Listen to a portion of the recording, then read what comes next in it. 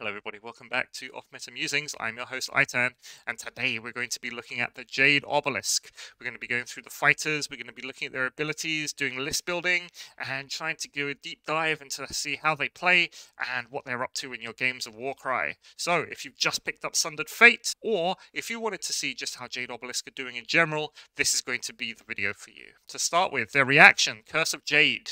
It reads, a fighter can make this reaction when they are targeted by a melee attack action but before hit rolls are made. You subtract 1 from the damage points allocated to this fighter by each hit and critical hit from their attack action to a minimum of 1. This is essentially the good version of the other damage reduction reactions. So if we look at Nurgle, for example, Nurgle Rotbringers, their reaction only reads that they reduce the damage from normal hits. It doesn't read critical hits also.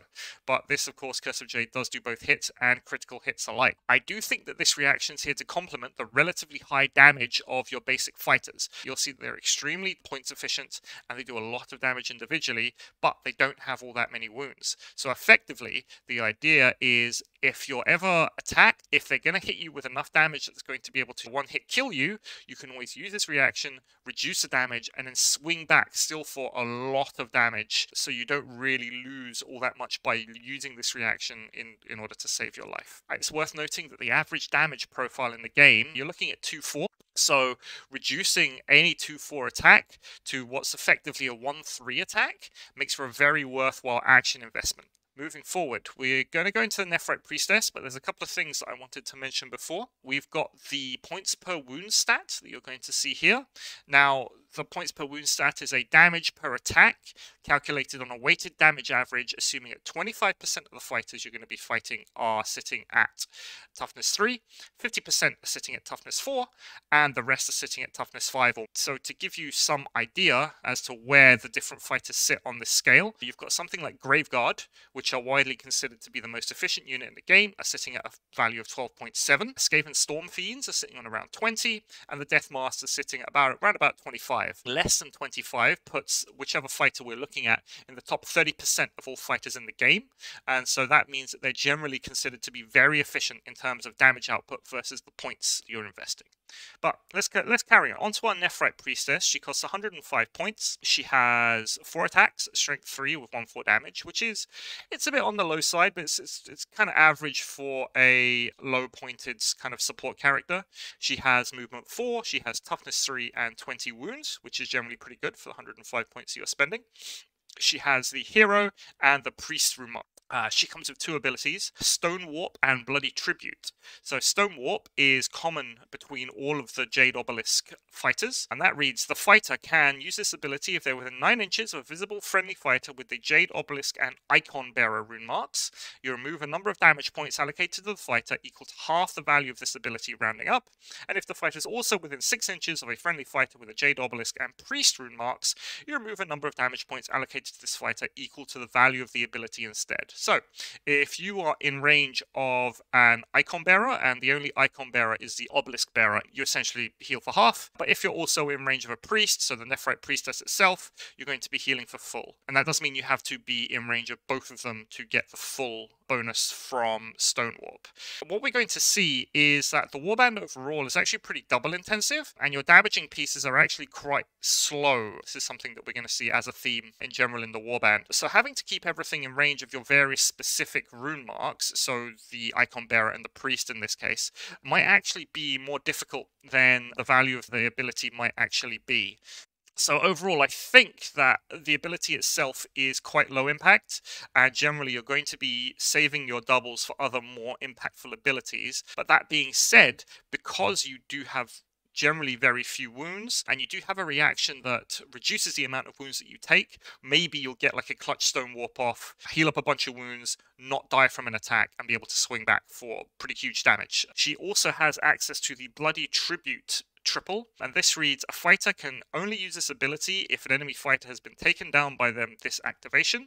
You pick a friendly fighter within 9 inches of a visible friendly fighter with the Jade Obelisk and Icon Bearer rune marks. So again, this is going to be your Obelisk Bearer, and that fighter makes a bonus move action. With her Sacrificial Dagger, she's going to be doing a weighted damage of 3.92 on average, and with a double, so we're talking about Onslaught here, she's going to be doing on average 4.9 damage with her attacks. Now, I think that overall the highlight of the Nephrite Priestess is actually that 20 wounds that she's bringing to the table for her 105 points. She's also your only hero option, so she's effectively mandatory if you want to take Jade Obelisk as your main faction. Her damage, as we've seen, is fairly average, and her Bloody Tribute triple, which allows the extra move on fighters, it kind of requires her to take down someone first. So considering that she doesn't have amazing damage to begin with, I think it's actually unnecessarily restrictive in order to actually get all that much use out of it. In addition, it's not like she is the focus for the Bloody Tribute. The fighter that you're going to be using it on has to be in range of one of your icon bearers. So it kind of just adds more to the amount of bookkeeping that you're going to have to do during your game for really not all that much of a bonus, not when you can just use a double 4+ on movement on whichever fighter that you wanted to move anyway. But moving on from there, we have the Idolarc. The Idolarc, it has 3 attacks, it's strength 3 with 1/3 damage. It's a very average for a chaff style fighter. It is fairly expensive at 105 points. It is the fastest fighter in your warband at movement 8. It's got toughness 3 and it's got 8 wounds. It also has the beast rune mark, but otherwise it's got unimpressive stats for the 105 points that you are investing. It does have an ability of its own, the triple gaze of the Idolarc. And that reads, you pick an invisible enemy fighter within 9 inches of this fighter, you subtract half the value of this ability rounding up from either the move characteristic or the toughness characteristic of that fighter to a minimum of 1 until the end of the battle round. So now, the warband itself, I may have mentioned already, isn't actually very triple hungry. So most of the abilities you'll be looking to use are the doubles, which is one of the advantages of the warband as a whole. The warband itself, however, already has pretty high strength, so the toughness reduction on the gaze of the Idolarc isn't all that useful. But depending on the fighter that you're using it on, -1 to 3 move could actually be impactful. Now, I guess this is there to slow down fast key enemy fighters so that they don't close the distance on your slower fighters and then be able to hit you first, effectively allowing more time for your guys to get into position and hit them back. But I think overall at the 105 points that you're going to be spending, you could effectively buy any other fighter in the warband, and I think they would be just as effective as the Idolarc simply because they have damage. Overall, I would not personally take the Idolarc if you had the choice to. Again, the Beast Rune mark is very much a hindrance in this case because your Idolarc, despite having movement 8, won't be able to pick up treasure, and it will just have a very hard time really doing anything impactful during your games. Moving on, we have your Obelisk Bearer. Obelisk Bearer is 110 points. It has 4 attacks at strength 4, 2, 4, which is very good. It's a very solid damage profile. It has the Icon Bearer rune mark. It's got movement 3. It has toughness 4, and it's got 20 wounds. It has its own ability, Might of the Speaker, which reads, pick a visible friendly fighter within a number of inches of this ability equal to the value of the ability, and you add 3 to the value of the ability of a friendly fighter with a Jade Obelisk and Priest rune marks, so we're talking about the Nephrite Priestess in this case, is on the battlefield. That fighter can make up to 2 bonus move actions, bonus attack actions, or bonus disengage actions in any combination. It does on average 6 damage per hit, which is very good, and it will do on a double, so using Onslaught, 7.5 damage. So it's a very all-round solid fighter. You can see that it's efficient, 18.3 points per wound, and 20 wounds is still a very respectable amount of wounds with that damage profile, only for 110 points. We're going to see that it's not as efficient as Desecrators or Defacers that are coming up, but it's still extremely efficient in terms of the wider pool of fighters in the game. And the Stone Warp ability does require you to have an Icon Bearer on the field to use, so you're generally going to be taking an Obelisk Bearer anyway. But as we've seen before with the Stone Warp ability, it's give or take if you want to take an Obelisk Bearer or not. I would take them. I would take at least one, I think, during your warband creation. Now, we're going to go into a couple of scenarios here. So we've got Might of the Speaker versus Rampage. Potentially, Might of the Speaker is stronger than Rampage, as you can use it on other visible fighters to act out of turn. And as a normal fighter, the Obelisk Bearer has access to Rampage if he needs to do things himself, as Might of the Speaker requires the target to be visible. And as we know, fighters in Warcry are not visible to themselves, so he can't use Might of the Speaker on himself. The range of the ability will mean that you'll essentially have to babysit him with another one of your fighters in order to get use of that double bonus attack move or disengage action. But I don't see this as being far too much of an issue given how efficient your other fighters are and how much damage they can put out. If I had to make an educated guess, I would say that this is in there so that your Desecrators, which we're going to see, can use their reaction to reduce the damage when they get hit, and then survive, still have Might of the Speaker to fight at full strength, and then swing again when their time comes to activate. If you do have the quad and the option to use either Might of the Speaker or Rampage, Might of the Speaker is almost always better, as in all likelihood you'll be using it on your Desecrators to get extra actions, and both flavors do more damage than the Obelisk Bearer in combat. Now, moving on to Desecrators, there are two flavors. They are both 100 points. You have the Desecrator with Statue Smasher Hammer. It has 3 attacks at Strength 5 with 3/5 damage, Movement 3, Toughness 4, and 12 wounds. Or you have the Desecrator with Iconoclast Warpick with 4 attacks at Strength 5, 2/5 damage profile, Toughness 4, and again 12 wounds. They both have access to the Rock Shattering Blow ability. So this adds 1 to the strength characteristic of the next melee action made by this fighter, this activation, and you add 1 to the damage points allocated by each hit and critical hit from that attack action.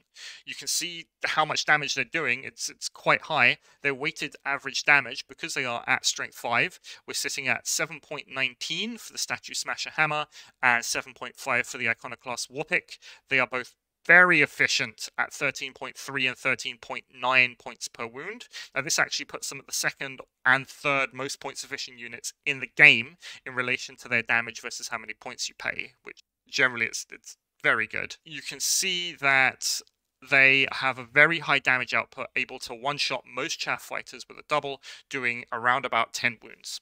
Now, your Desecrators, they're your main damage dealers of the warband, but because they only have 12 wounds, they're very much glass hammers. And if we compare them, for example, with Bloated Ones from Rotmire Creed, or even the Obelisk Bearer in Faction, you'll see that they trade those extra wounds for a lot of bonus damage. So that's really what you're bringing them for. Because they're relatively cheap at 100 points, there is the opportunity to spam them in your lists. So you can bring 5 to 6 of them, and they will really be able to pull their weight, and it gives them fairly numerous core actually for the rest of your warband to be built around.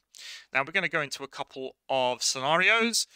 First up, it's do you take picks or do you take hammers? The numbers seem to indicate that picks are better than hammers in all damage situations, with the extra point of damage you get from the hammer not beating out the extra attack from the picks. So either is a good pick for your warband.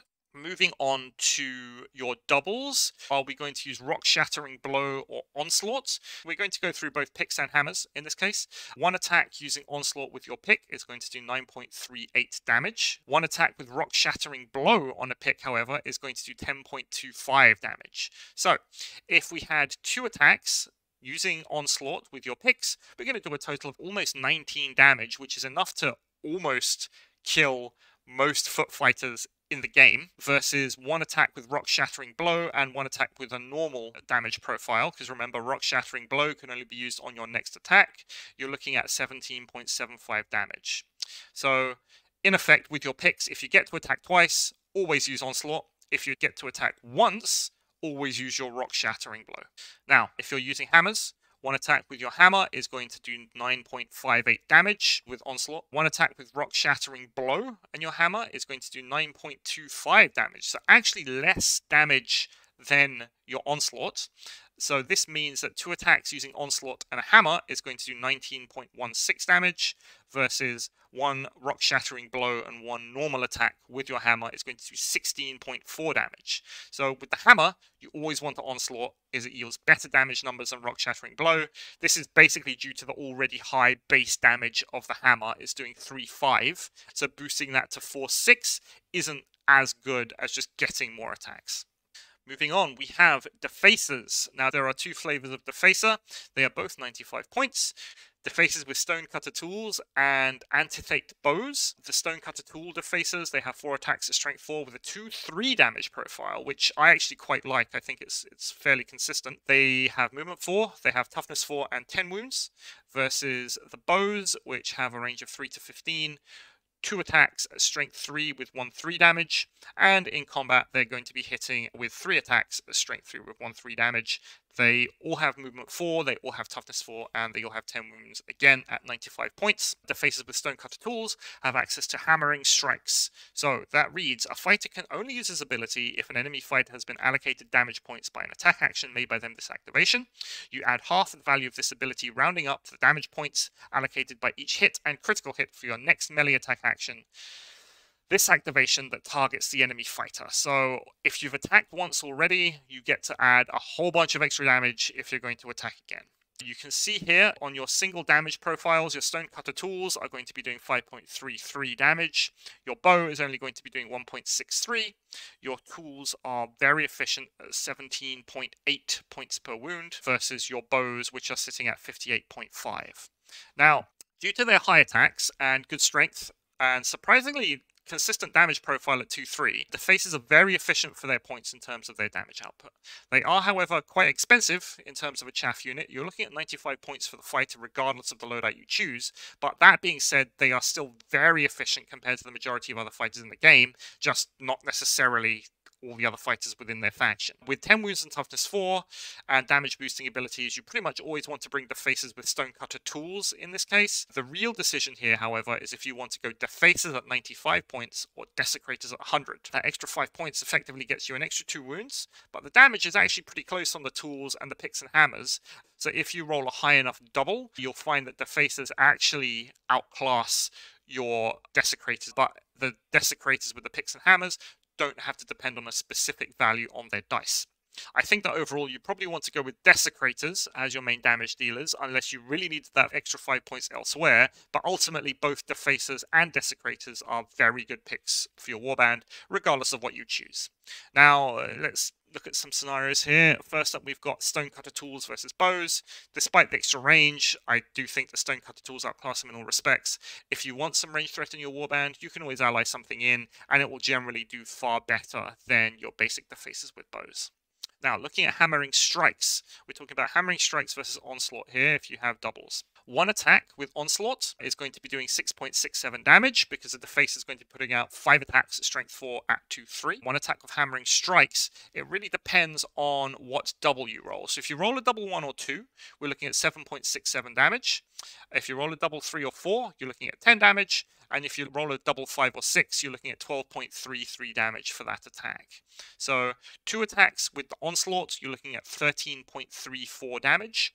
And 1 attack normal, plus 1 attack with the hammering strikes, because remember, you have to hit first, and then do your hammering strikes, yields 13 damage if you roll a double 1 or 2, 15 damage if you roll a double 3 or 4, or 17, almost 18 damage if you roll a double 5 or 6. So the takeaway from this is that if you get to attack twice, always use hammering strikes on the second attack as opposed to onslaught, as it always does more, unless you're rolling a double 1 or 2, in which case onslaught puts out marginally more damage. If you get to attack once, obviously you're going to be using onslaught because hammering strikes requires you to do damage first and then attack with the double.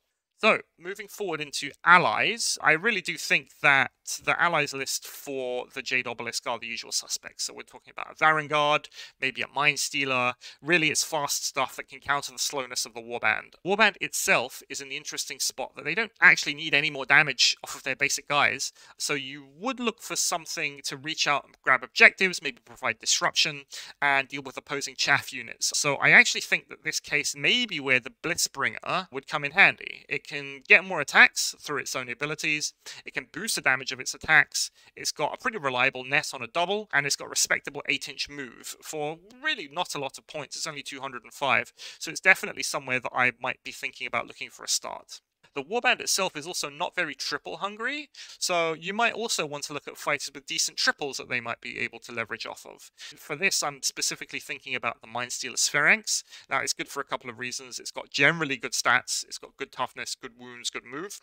It's got a net through telepathic threatening, and it's got its clutch quad, which may be able to turn off a fighter for you. I do think that it's a fighter that will be able to survive the battle, and it would generally be a pretty good distraction from your otherwise more fragile fighters. Now, some other options that you might be thinking about might be the AV Archon Disc for even more fast damage. The Pyrocaster out of Tzeentch Demons is also a very good option, just to reach out and touch key fighters at range from turn 1. Or maybe a Great Bray Shaman to add some cheap enemy movement shenanigans to your list. As a reminder, the Great Bray Shaman has a pull ability, so it can pick an enemy fighter and it can effectively pull it towards itself, which is almost the same as free movement for things like your Desecrators and your Defacers that might otherwise have a hard time getting across the battlefield and really reaching out with all that damage that they have in combat. If we're talking about monsters, I feel like you could potentially bring a monster, maybe something like a Chimera, because it's fast, it can reach out, it can go and grab things. But I do want to remind your guys, you don't have any really cheap chaff units in the warband, so if you do bring a Chimera, you would really have to be making sacrifices elsewhere. It's not like the rest of your characters are particularly tanky, they don't have a lot of damage soaked to them, so you would really be making sacrifices in order to bring that. Now, I've got a couple of lists here. I think overall, the Jade Obelisk, they are very much a glass cannon style warband. Your fighters are going to be hitting really hard, but they only have 12 wounds on your Desecrators, so they'll die really quickly if they get attacked. So you effectively have two options here in order to shore up this issue. You either put more fighters on the battlefield, so your opponent can't physically kill all of them before you do your damage, or you can include allies that can reach out and deal with those fighters before they actually hit your warband. I do think that building them slightly more swarmy could be a good way to go. It's been shown that movement 3 effectively isn't all that much of a hindrance this edition, so I think that mass Desecrators could actually be a decent idea. I think you can get away with essentially running only one Priestess, and Might of the Speaker on the Obelisk Bearer, whilst it's very good, I don't think it's worth building an entire warband around. So you can pretty much get away with running only 1 or 2 of the Obelisk Bearers. But then again, they are very cheap. They also have 20 wounds, so it might be something that you might want to look at. My first list that you can see here, it's effectively designed around 2 deployments of Obelisk Bearer and Double Desecrator, and a third of Priestess and Mindstealer for added utility and maneuverability. Normally, I'd be looking for a fast, hard-hitting damage dealer ally for my warbands, but as we've seen, Desecrators just put out so much damage by themselves that it's not even necessary. So I feel like a Mindstealer it falls in this happy medium between something like a Varangard and something a bit more squishy like a Blissbringer. The 2 deployments with the Bearer and the Desecrators, they both hit very hard, and the Priestess Spherenix deployment is mainly there for the Mindstealer to do its job, disrupting key opposing fighters and generally being a nuisance with its toughness 5, whilst the rest of the warbands takes time to get there. Now, my second list, whilst very similar to the first, can be built out of one box with an ally. So if you just picked up Sundered Fate, you'll have just the warband itself. But if you wanted to expand that, this is kind of the direction that I would go into. Most of the fighters in the warband are all around the same price. So here we've replaced Desecrators with Defacers, and the Mindstealer in my first warband with a Varangard, because again, it hits fast, hits hard, and provides a very big distraction while your slower foot troops get essentially to where they need to be. An alternative, if you wanted to take a kind of less conventional swarm warband, might be to go 8 Desecrators, a Defacer, and a Priestess for 10 man, where effectively every fighter, apart from the Priestess itself, hits like a truck. You can run your Desecrators in pairs, so your opponent really has to be sure about what they're charging for fear of being killed. If you run your 2 Desecrators in base contact with each other, your opponent charges in. Even if they kill one of them, the second Desecrator is going to hit back twice, putting all of that force to bear, doing those 20 wounds, and really knocking out whatever it is that runs into you. Now, I think overall, the Jade Obelisk do have what it takes to make for a very strong warband contender in terms of competitive standings. Whilst they may not have cheap chaff fighters, they do have some of the hardest hitting medium fighters in the game. So they're kind of in a unique position where if you're across the board from them, they don't really have any bad fighters, so things that you can pick on in terms of damage. So you have to be very sure that you're going to be able to kill them in that charge, in that one attack. Otherwise, your fighters are essentially just going to fall over in the return damage. But anyway, that's it from me for today. If you want more Warcry warband breakdowns, please don't forget to like and subscribe. And let me know what you think about the Jade Obelisk, how you would build them, what kind of allies you might take if you've had any success with them recently. Please let me know down in the comment section below, and I will see you next time.